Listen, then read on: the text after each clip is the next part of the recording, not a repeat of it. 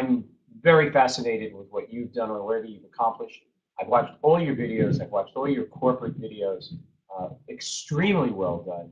You are a cheerleader par excellence, but I'm not here to cheerlead you. I'm here to try and sort of spend some time focusing on some issues. So let's jump right in. You have created a tool, another digital tool for a teacher to use, among many tools that they've got, dozens of them, in fact. I don't understand how it can be easily integrated into an environment of multiple tools that teachers are now being asked to use. How do you handle that? Yeah, it's a great point. I think the big distinction between us and the many other tools you reference, which I do indeed agree with, is that our tool is a digital solution replacing something teachers are already doing, rather than introducing something new, trying to sort of convince or compel them to use it. Are they taking longer periods of time to use your tool than they did previously? No, so that's kind of the beauty of it, is we're sort of cost competitive from the teacher's point of view in terms of the amount of time they have to spend in Time the class. competitive, not cost competitive, time Well, competitive. time cost competitive, and on top of that, they get all these other benefits in terms of access to data, being able to share information between them and other teachers who they team teach with, and those are the folks we're really trying to help. Isn't the tool really to manage bad behaviors?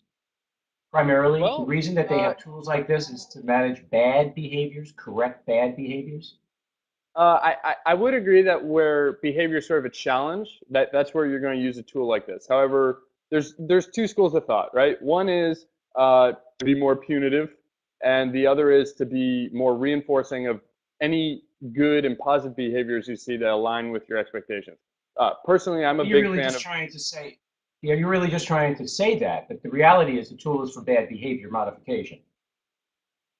Um, yeah, the tool is used in settings where behavior is an issue. However, there's two ways people do that, and so if you go into some of our schools, you'll see sort of a focus on, hey, that's not acceptable. You need to correct that behavior. On others, you'll go in and see, a teacher teaching what they want the student to do. The student does it, and there's a lot of positive reinforcement and encouragement. But because you concentrate on only bad behaviors, aren't there behaviors, a culture also about test taking?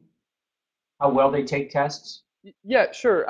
I wouldn't say we concentrate on bad behaviors, right? So You said behavior. that a couple of times already. No, I didn't. I thought I was trying to be very clear on that point. So behavior are just external actions that we as people take, right? So a behavior is raising my hand. A behavior is asking a creative question. A behavior is helping a peer pick up their books when they've dropped them in the hallway. Behaviors can be good or bad, and our system helps teachers reinforce the behaviors they want to see. So the focus on bad behavior, yes, folks who have a lot of bad behavior. Wait. It reinforces behaviors they want to see that help students better learn. Shouldn't that Sure. be the final words? Sure, indeed. You would hope, right? You haven't said that whatsoever. You've not brought up better learning as a result, as a qualitative scenario that is the end result of what you do. Yeah, it's a fair point. I mean, we take it somewhat for granted in our marketing since all we talk to is educators. Just a fair point. The role of schools is to teach students, and it's just a fair point. Interesting, very interesting. There's no sense of community here at all. Well, I think that's a bit of a jump to a conclusion, seeing as you've never been in a classroom using our product. Creating a common language and a common sense of goals is core to creating a positive culture in a classroom, a community, as you call it. So setting up discipline in the military doesn't necessarily relate, as it seems that you're doing, relate to qualitative student First of learning. all, that's not what we're doing. Second of all, I'd argue that the sense of discipline in the military creates a huge sense of community. So I would argue that point. But that's not indeed what we're doing, right? What we're doing is providing a tool for educators to track and reinforce the behaviors they think will, as you rightly point out, contribute to great learning, right? So I've enjoyed talking to you. You're a very, very, very impressive young man. Thank you ever so much for the opportunity of talking to you. You're quite an extraordinary young man. Thank you, Brian.